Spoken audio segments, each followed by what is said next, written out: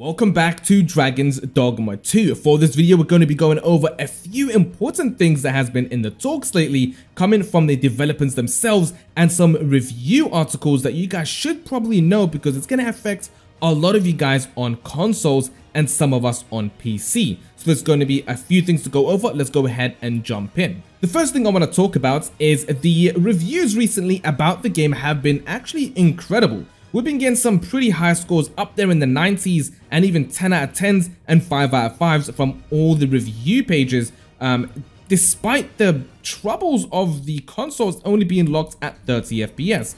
Getting that high ratings with a major problem like that is incredible. I haven't seen these scores in a very long time in games. The last time I actually seen that game that I was interested in was Elden Ring. So that's actually pretty interesting to see exactly how the reviews are going. Now there's an article here coming in from IGN themselves saying Capcom is aware of the Dragon Dogma 2 frame rate issues on PC and they are looking into fixes.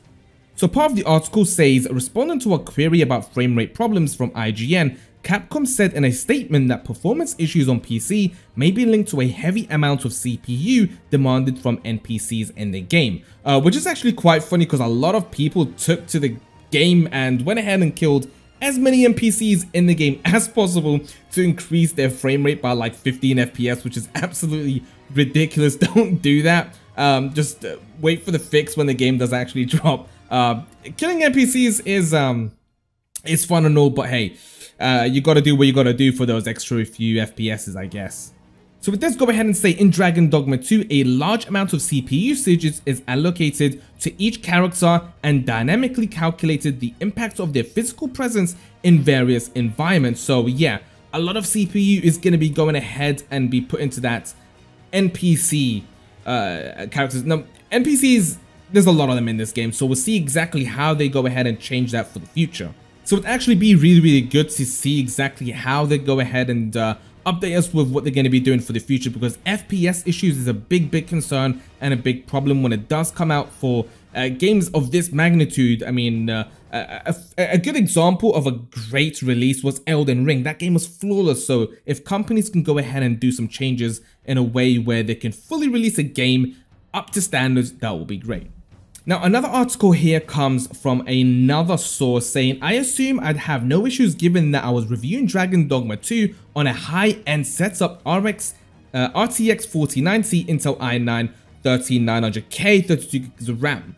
And for much of the game, the frame rate is completely acceptable. With ray tracing on, I've been getting around 80 to 100 FPS, which is absolutely great, sometimes higher when adventuring in the wilderness, but anytime I hang out in Venmarth, it tanks and I rarely get higher than 60 FPS and it often drops to 40 FPS or lower, which is actually quite understandable for a lot of games that are huge, especially when it does come to towns, which I'm guessing Fernworth is one of those bigger towns. Your FPS will drop. Now, I have seen this problem with so many games that have a bunch of NPCs. For example, with Cyberpunk, your FPS will drop. I mean, I was getting like 120 FPS when I'm kind of out of sight of towns in Cyberpunk, but when I go into the towns, it does drop a lot, sometimes even lower than 60 FPS.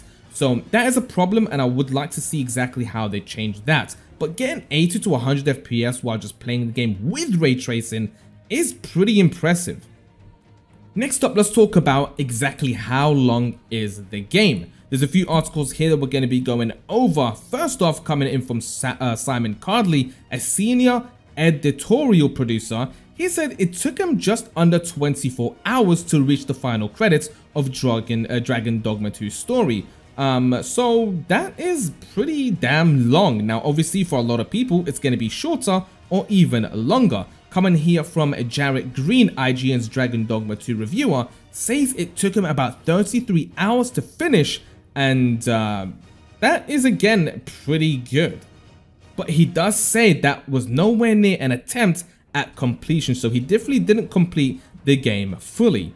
Now, coming in here from Mitchell Saltzman, the senior producer guides, he said, I was fairly exhaustive in trying to find every side quest, hidden treasure chest, and NPCs in the first kingdom of Vermont.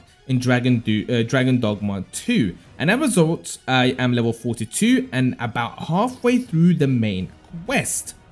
And he was playing for about 55 hours. So that is a very long time. Now, if we're going to take into consideration with all the side quests that you could possibly do, all the chests that was defined, just exploring overall, some people will have different outcomes. You can probably have about 100+ hours and you haven't even scratched the surface of all the side quests and all the missions and all collectible, but someone could be about 50 hours, 60 hours in, and they have completed everything. So it depends on the type of player that you are. For me, I love to explore and I love to take my time with games, especially when there's a game like this that I'm really interested in.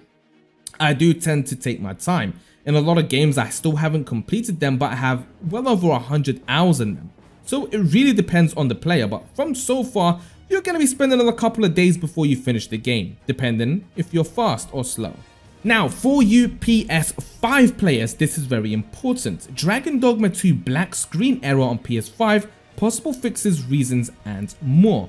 Now, apparently there is a black screen problem that reviewers have come across when playing the game.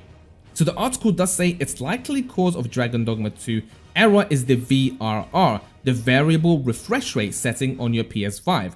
The PlayStation 5's VRR works on the software level, so it's not always reliable. So there's actually a fix for this, which is pretty easy, and I'll put it up on the screen right now. So all you have to do is press the home button on your controller to get out of the black screen and return to the main menu.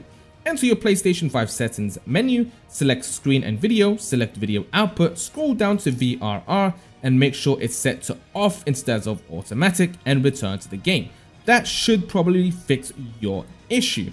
And that is about it for this video. So a lot of things are happening, and it's great to hear from Capcom, especially when the game hasn't even dropped yet, and we'll see exactly what changes in the near future. We should be getting some updates and fixes for the game in the next couple of weeks. So hope you guys enjoyed this video. Hopefully it brought some insight to what's going on in the background, and I'll see you all very soon.